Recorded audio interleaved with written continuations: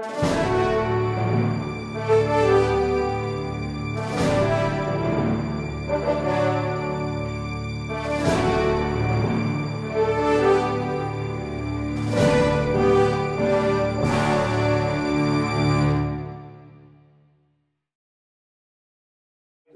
of my working life has been focused on machine learning, artificial intelligence type research. I work in an area called recommender systems. These are the services that tell you, if you bought this book, then you might like that book. Or if you like this movie, then how about watching that movie? That's a recommender system. And we make those recommendations by mining lots of data about your past habits and your purchases and try and figure out what people like you have done in the past, and maybe some of those things would be of interest to you. So that's what I've been doing for most of my life. And then I had a little bit of a midlife crisis, and I thought, 25 years of doing this, is there not more to life than recommending books and music and movies? And then I thought, well, I could either buy a sports car or I could do something else. And I got into running, and then I thought, wow, running's quite interesting. Maybe I could start to apply some of what I've been doing in these spaces to the space of running. After all, one of the great things about running, especially when I started, was that we're generating huge amounts of data to go with our activity. So we're all wearing these watches and carrying our phones with us, and almost everything we're doing these days is recorded and keep the data is generated and stored somewhere. And at the same time, then, people are very motivated about their run. You know, even a casual runner wants to know, how long should I go for? How many times a week? How can I improve? And they're interested in finding out more about what they should be doing with their run. So there's a huge amount of recommendation opportunities, lots of different ways that we can suggest to runners things they might want to think about. I like running marathons. I like running marathons, not that I'm doing it, but I seem to enjoy running marathons at some level. And running a marathon is very interesting because there's a number of different stages you go through, as most of you will know, and a variety of different ways that we're looking for advice from the system, especially when you're not a very experienced runner. Whether it's the training that you do in the 12 to 16 weeks before the race and you're running, you're wondering, how much training should I be doing? How should I increase my training load? I can't afford a personal coach. So I'm following this one-size-fits-all training plan that I found on the internet. Should I stick with that?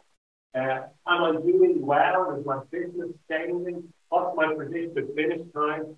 Am I at risk of injury? And then one of the weird things about marathon running is just if you're getting up the race day, you go into this period called your taper period, where apparently you're supposed to not run as much as you were. That seems completely alien to me. How should I taper that? Do I just stop running? Or do I ease down? And if I ease down, how should I ease down?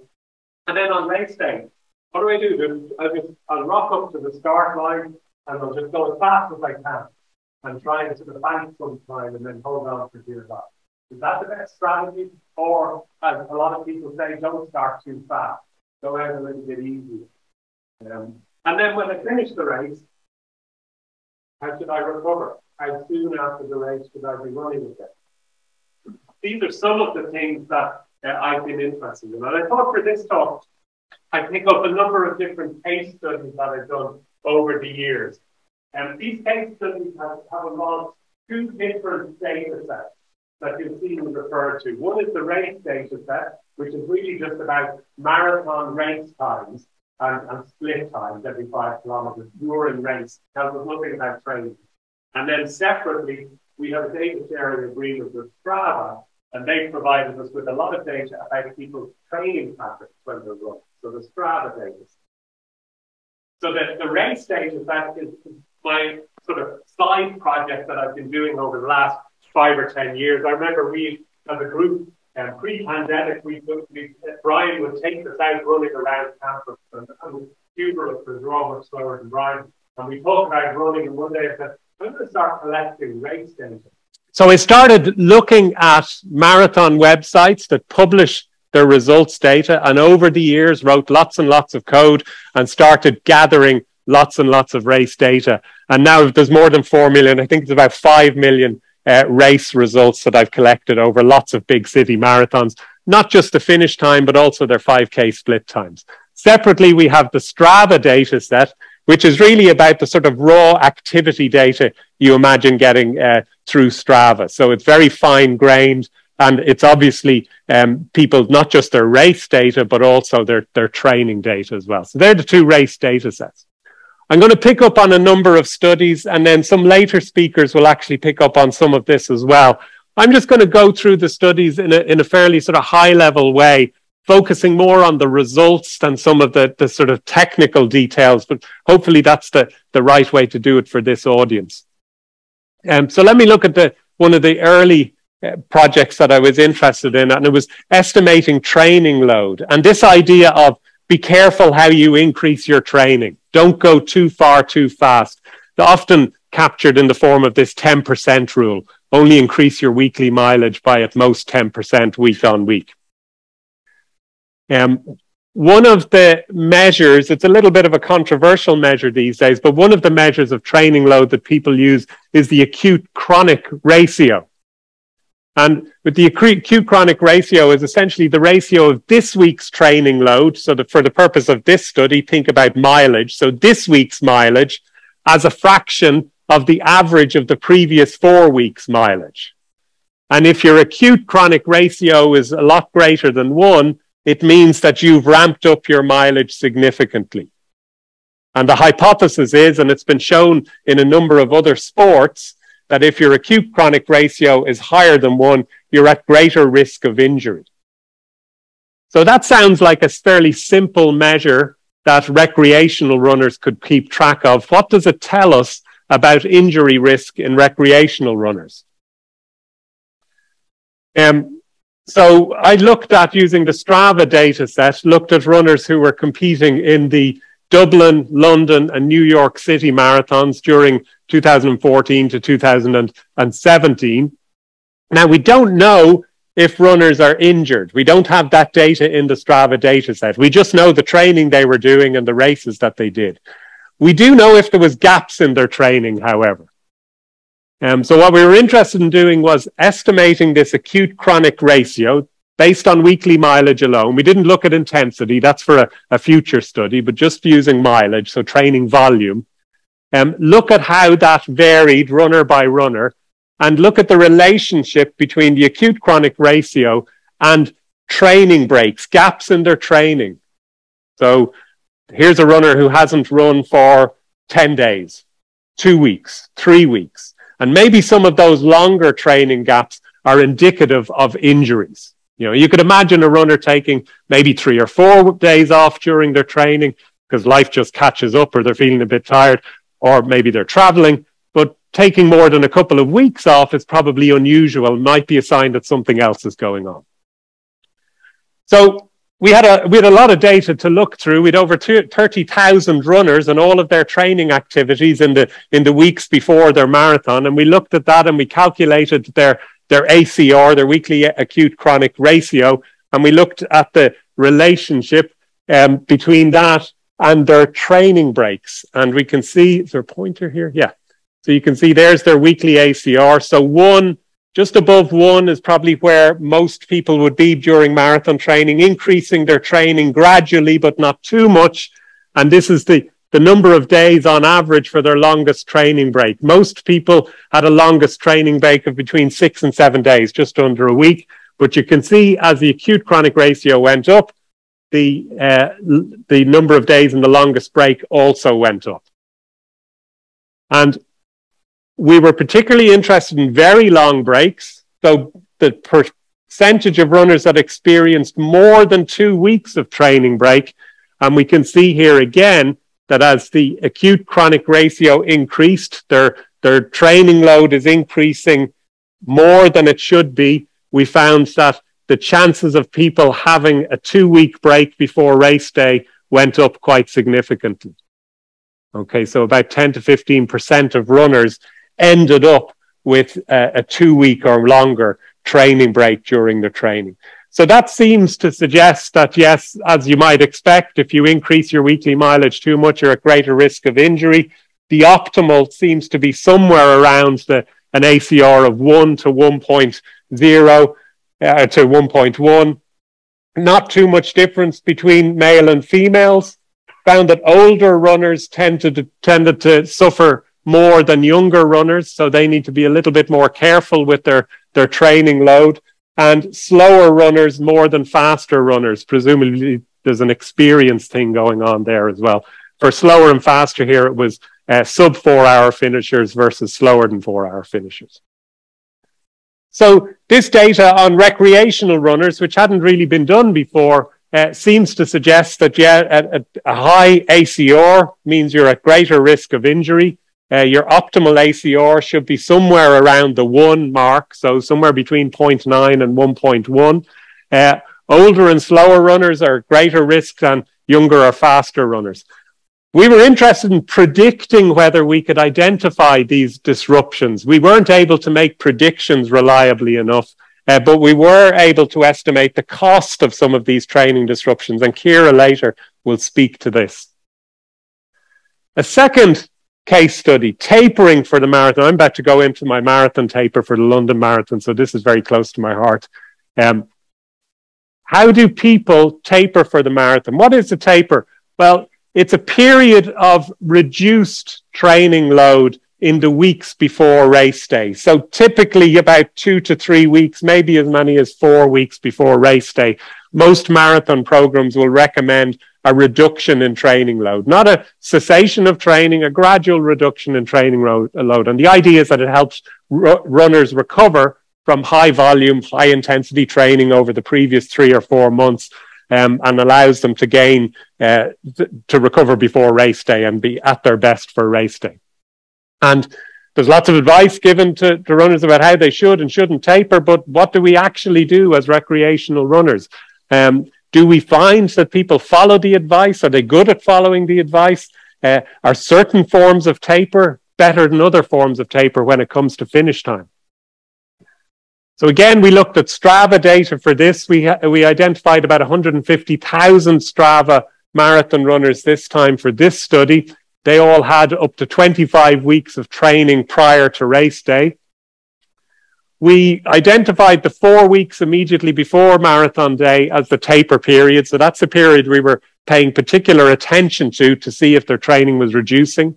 We used the average of 5 and 6 weeks before race day as a baseline. So that's kind of the kind of high point in training. And we expected them to reduce training volume after that. And we were interested in understanding 2 things about the taper. First of all, the duration of the taper. This is the number of down weeks, as we call them, the number of weeks of reduced training during that taper period. Maybe there's 2 weeks, maybe there's 3 weeks. And the discipline. So if it's a 2-week taper, did both of those down weeks occur directly before race day? Or were you punctuating them with a higher week of training because you're getting a bit nervous that you were losing fitness? So strict versus relaxed tapers. Strict tapers are, if you have a 2-week strict taper, it means both of those down weeks occur directly before race day. If you have a relaxed 2-week taper, it means that you might have had a down week, maybe 3 weeks before the marathon. Then your training went back up 2 weeks before the marathon, and then it went down a week before the marathon again. So it's a little bit more disorganized. So you can see, there's me laser. There we are. So pointer's a bit dead, is it? Anyway, you can see there the red line there at the top, the red solid line is a strict 2-week taper. You can see a steady decline in training volume up to race day. The green line below it is a relaxed taper. There's a down week, and then they go up a bit and another down week. Now, we found that most runners engaged in 2 or 3 week tapers. So they had 2 or 3 down weeks during that taper period. You can see about 36% of runners had 2 weeks, a relaxed 2-week taper. So there was 2 weeks somewhere in that 4-week period where their training reduced. It just wasn't the 2 weeks directly before the marathon. A much smaller set of about 9% of runners had a strict 2-week taper. They followed the instructions for 2-week tapering and tapered directly before race day. Similarly, 3-week tapers were popular. Most of them were relaxed forms of tapers rather than strict forms. But a few people doing a 4-week taper, and some limited number of people doing a 1-week taper. There was even a few people that didn't taper at all, probably because the race wasn't their main race. They were just using it as a kind of training race. And we found, as you might expect, that there was changes in finish times by taper type. So 1-week taper, people who tapered for 1 week tended to have slower finish times on average than longer tapers, 2 or 3 week tapers in particular. Relaxed, people who did a relaxed form of the taper had a slower finish time than people who did a strict form of the taper, given the same number of down weeks in that taper. That's not a great analysis because you could find that maybe it's just the faster runners are dominating a particular taper type. So that could be a bit misleading. So we came up with an alternative measure, which is something we call the finish time benefit. I don't have time to go into it in the talk now, but it's discussed at length in the paper that's cited here. But suffice it to say, it gives us a more normalized version of the effect of a longer taper relative to a 1-week taper, a 1-week relaxed taper, which was our baseline. And we found that if you do a 2-week or a 3-week taper, you're looking at gains, improvements in finish time of around about 2%, a little over 2% for the strict form, a little over 1% for the relaxed form of taper. So 2 or 3 week tapers are good tapers. The 4-week taper worked out pretty well, but there wasn't as much statistical significance there. So we talk about that in the paper as well. We also found that the benefits of these longer tapers were greater for females than for males, interestingly. Don't know why that is, but that's just an interesting result there. So longer, more disciplined, longer strict tapers, strict 2-week, strict 3-week in particular, offer greater finish time gains when we control for a whole host of factors than shorter tapers. One of the first studies that I did was this idea of what do you do at the start line? You know, everyone was saying don't go out too fast. So is it the case that people who start too fast tend to finish more slowly than other runners, or tend to have slower finish times than other runners? It's a really common piece of advice. And we looked at this using the race data set. So we have 5-kilometer split times. So we were interested in how fast did they go in that first 5 kilometers of the race relative to their overall race time. Okay, so that's what we're measuring here.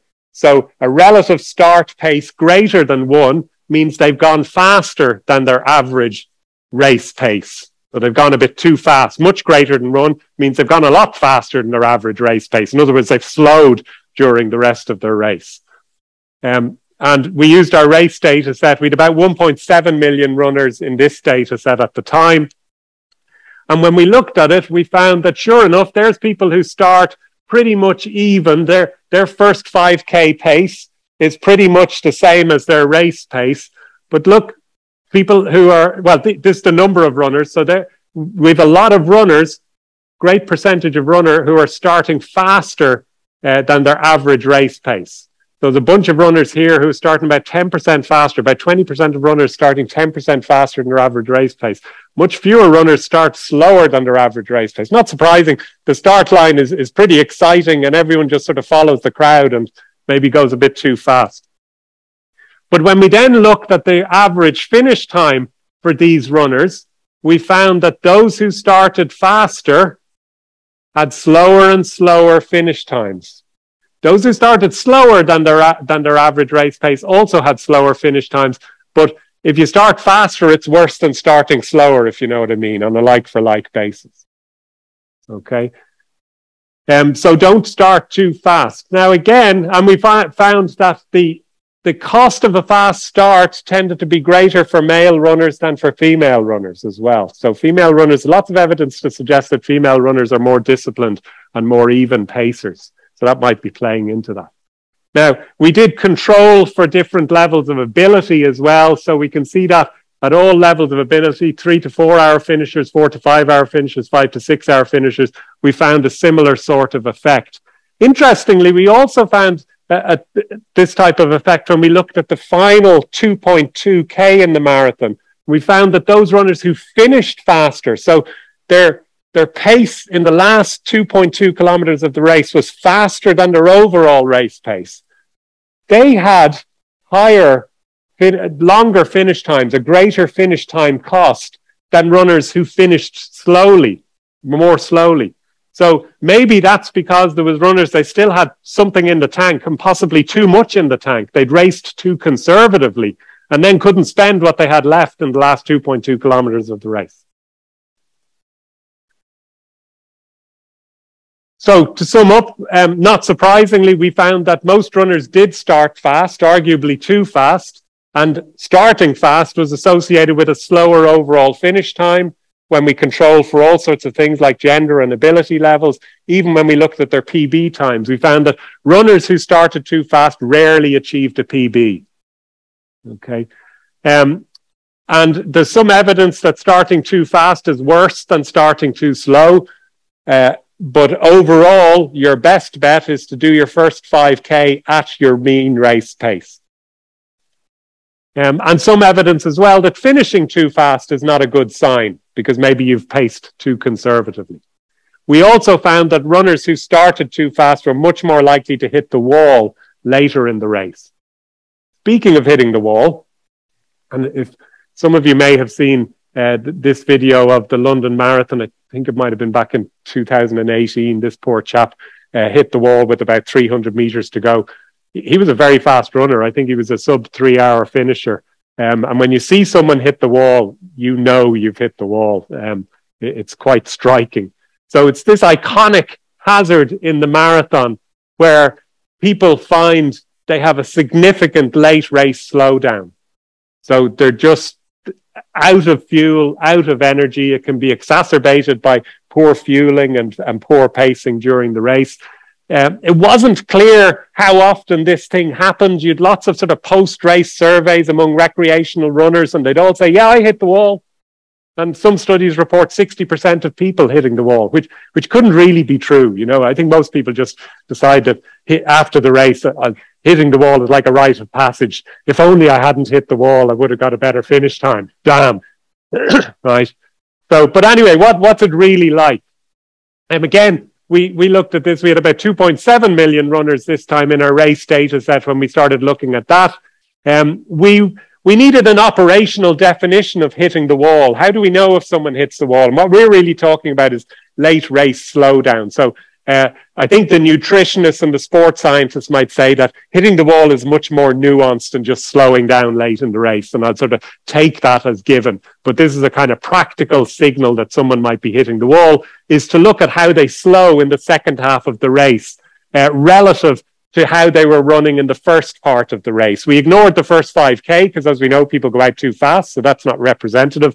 So we looked at, as a base pace, the 5 to 20K section, and then looked at how much they slowed down in the second half of the race and for how long. And we were particularly interested in people who slowed down by at least 25% for at least 5 kilometers. And we did lots of sensitivity analysis on this definition to get a sense of if we adjusted that definition, did it radically change the results? And it didn't. So here's some of the findings. We found that many more males hit the wall than females. Nearly twice as many males hit the wall than females by this definition. Is that really surprising? I think possibly not. You know, there's a sort of I told you so. It's, you know, age plays a little bit of a factor. Ability, PB time has an impact as well. Faster runners are hitting the wall at much fewer fast runners are hitting the wall than slower runners, but again, more males than females. This was an interesting one. We were able to look at the years from a runner's PB. So in the years a runner was chasing a PB, they were much more likely to hit the wall in the 3 years before they got their PB. Again, more males than females. And And again, more likely to hit the wall in the 3 years after their PB. Maybe they think, oh, I've still got another PB in me. I'm gonna chase that. So again, it's all down to presumably poor pacing management as they're chasing an unattainable goal in this particular race. And when something goes wrong, it goes terribly wrong. We were also interested in figuring out what's the finish time cost of hitting the wall, because it's not enough to just say, what was your finish time when you hit the wall? We know that's going to be slower, but what is the cost relative to what that race could have been if you hit the wall? Now, that's a tricky thing to estimate. So what we did was we looked at the time you finished in when you hit the wall and your recent PB time, so your recent personal best. And the difference between these two times is a proxy for the cost of hitting the wall. And we found that age didn't really depend on that, have much of an influence there. Ability levels did. So interestingly, faster runners had a much greater cost when they hit the wall. Okay, they lost more minutes. Now you might think, does that mean they're hitting the wall worse, more, harder, if that's the right adjective to use, than slower runners? Probably, I think it's more likely to be that the PB time of faster runners is just so much greater than their hitting the wall time. Whereas for slower runners, we're kind of always almost hitting the wall. You know, we're always on the edge of it. Even our PB, we're probably just flirting with disaster. So the difference between our PB and when we hit the wall is not as great. That was kind of interesting. So anyway, guys, don't go out too fast and be really careful of your pacing, because you're much more likely to hit the wall, especially if you're chasing a PB and especially if you're just coming off a PB. So just be careful. Okay. I'm gonna kind of skip this section because I know the guys want to make up some time, but we did some other work on PB prediction, and I'll just cut to the chase. We used a machine learning technique called case-based reasoning, where we were estimating your PB time by looking at the PB of similar runners based on a whole host of different races that you had run, recent marathons. And we were able to generate very accurate PB predictions, down around 2%. Just to give you a sense of that, you find that the classic sort of Rigel formula for estimating marathon time, the error associated with that can be somewhere between 7 and 10%. So we're able to significantly reduce the error associated with these predictions. And that can be really important. If you're able to predict someone's likely PB time, it has a whole load of positive benefits in terms of training and the paces they should be targeting in training. And obviously on race day, in terms of the pace they should be targeting on race day itself. And we're because of the nature of what we do, we're trying to build these into apps and provide runners with useful tools to manage their training, to learn from their training, to go beyond the simple, here's a report of what you've done in your training, to here's what you might think about doing next. And if you do this, then you might get this. So that's what we're kind of interested in. So to conclude then, I think this is such an interesting area. It's so much better than recommending Netflix movies. The amount of data that exists and the willingness of runners to be open to advice and to suggestions, and their eagerness to find out more about their runners they're running. And I'm sure it's the same for cyclists and other sports as well. I think that makes this a really interesting data science area. I think that the current batch of training apps, the Stravas, the Run Keepers, they're great, really, really useful and getting better all the time, but they're still largely focusing on recording your history and telling you about what you've done and allowing you to share that with other people. Starting now to look to the future and give you some advice, I think there's a lot more to be done in that regard. So adding prediction and forecasting, not just to help us train to become faster runners, but train more safely to become less injured runners. And you'll hear a lot more about that in the next few slides. So I've just scratched the surface of all of the different places that we think data science can improve the life of runners, recreational runners in particular. I think there's a lot more to be done, and hopefully in future years, we may even have an opportunity to tell you some more about that. But I'll leave it there for now. Thank you very much.